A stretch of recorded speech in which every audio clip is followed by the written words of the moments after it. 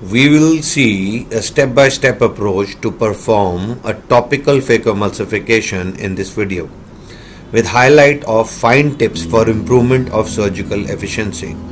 Whenever we do a topical surgery, we make sure that the patient has been made aware of how to fixate on the microscope light. While making the main wound, it's a good idea to use a blunt instrument at the opposite side to make the eye stabilized. Once we are putting the viscoelastic in the eye, it has to be ensured that the viscoelastic, while being instilled in the eye, the scleral lip is dipped so that the aqueous can freely flow out while the viscoelastic fills the anterior chamber. There should be no pockets of aqueous retained within the viscoelastic. This makes sure that while you're doing capsulorhexis, there are no jerky leakages of those aqueous pockets, and also no need to frequently refill viscoelastic in the eye again and again. For starting capsulorhexis, we make a straight linear cut approximately 2.5 mm in length and do a circumlinear tangential motion, regrasping the tearing capsular edge 1 mm away from the advancing edge to create a circular wound. Let us see that again in slow motion. We aim for the central Purkinje reflection of the microscope to keep it at the center of the capsulorhexis. This ensures centering of the capsulorhexis on the visual axis of the patient. Once this is done, the capsulorhexis edge is everted and the tearing edge is regrasped each time approximately 1 mm away from the tearing edge and rotating the capsulorhexis edge in a tangential manner and finally joining it at the starting edge. Once that is done, we now proceed to do a hydro procedure. Before we do that, we empty the viscoelastic. We make sure that we just go under the capsulorhexis to do a cortical cleaving hydrodissection in two directions. Once that is done, we depress the cataract down and move it sideways to further ensure that the fluid wave has traveled behind the cataract and between the capsule. Sure, 2 to 3 free rotations of the cataract. This makes the surgical maneuver of chopping also easy and also make sure that the loose cortical matter around the cataract will not trouble us and irrigation aspiration will be done much faster. Topical surgery, we get the patient accustomed to the feel of the water on the eye so that while doing the chopping, the patient doesn't move eye from left to right. Once our chopper and our phaco tip is inside the eye, we aspirate any loose cortex or cortical plate onto the nucleus to give us a real depth and feel of the nucleus. We identify the nucleus hardness and change the phaco power accordingly. Once that is done, we impale the nucleus with the phaco tip and do a straight peripheral chop, doing a linear and an horizontal chop at the same time.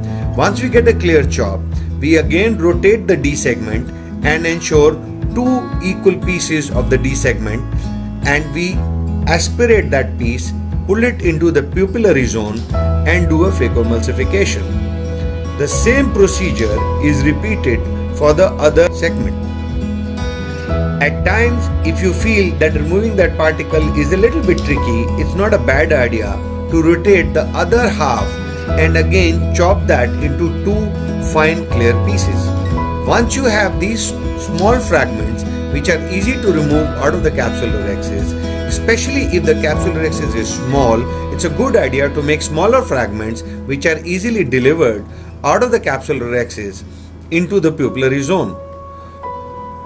We will pull out 1 fragment at a time and do a phaco emulsification in the pupillary zone. This is a grade 2-3 cataract, hence can be very easily emulsified while doing it in the pupillary plane. For doing the cortical aspiration, we again enter inside the eye. Since this is a myopic eye, the patient may feel slight wincing or slight pressure on the eye when the chamber suddenly deepens. We make sure that we tilt the irrigation port toward the loose fragment of the cortex, and once we have held it, we slowly rotate till the irrigation port faces the microscope or faces the roof of the operation theatre, and we slowly floor the phaco pedal to increase the vacuum and aspirate the whole phaco cortex. Now inserting of the IOL is done by stabilizing the eye with one instrument in the side port and slowly pushing the IOL using the wound assist technique. We keep pushing till we see 2/3 of the IOL which has entered the eye. Once that is done so, we wait for the IOL to open slightly. Once it is done, we then slowly nudge the partial unfolded IOL into the bag, rotate it at an angle. We normally rotate in our case a 0-180 degree because we feel that this further reduces the dysphotopsias for the patient. Once that is done so, we go on the irrigation aspiration mode on a visco removal mode, approximately 500 mm of vacuum, and suck out the viscoelastic which is now roaming freely in the eye, around the IOL and behind the IOL. Sometimes some amount of viscoelastic can be stuck behind the IOL. We in such situations would want to dip the scleral wound and push with a 27 gauge needle and push out any viscoelastic which is retained behind the IOL. The end point in some cases would be a straight stretch line seen on the posterior capsule after this is done. In this case, you will realize we do not need to hydrate the main wound. A slight pressurizing of the anterior chamber through the side port does the job and the surgery is over. Thank you.